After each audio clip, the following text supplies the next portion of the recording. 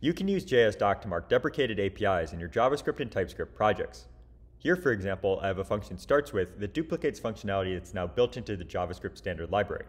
What I've done in this case is I've annotated the function with the JSDoc deprecated tag here, and then described what you should replace this function with. Now, if I hover over starts with, you can see that the @deprecated tag shows up, but let's actually take a look at how you can use deprecated to alert people that are using this API. So I'm going to go and run find all references on this and go over to index. And you can see that here's the one place in my project where I'm actually using this starts with function. And here what is happening is that wherever a deprecated symbol or a deprecated function or property is being used, VS Code will now render that with a strikethrough. So you can see that we have this really obvious strikethrough and saying, hey, this API is deprecated, you might want to consider switching to something else.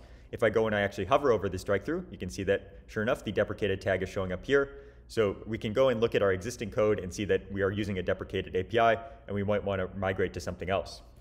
Now, the other thing deprecated can help you do is avoid using deprecated APIs in the first place. So if I go in here and type strings and then starts with, you can see that sure enough, in the list of suggestions here, the start with function is shown, but it's shown with a strikethrough. So this is a good indicator that we probably don't want to use this API and we might want to try finding something else instead.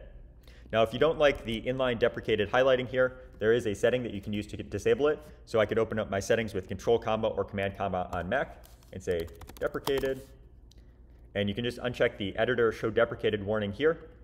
And I'll go in, and when I go back to the file, now I no longer have that strikethrough, but if I go and I hover over starts with, I can still see the deprecated message here if I'm interested in that. So that's a quick look at VS Code's new deprecated support for JavaScript and TypeScript. If you're writing a library, you can use the @deprecated JSDoc tag to mark when a function or symbol should no longer be used. And if you're consuming an API, this can help you detect when you're using a deprecated API and should switch to a new one.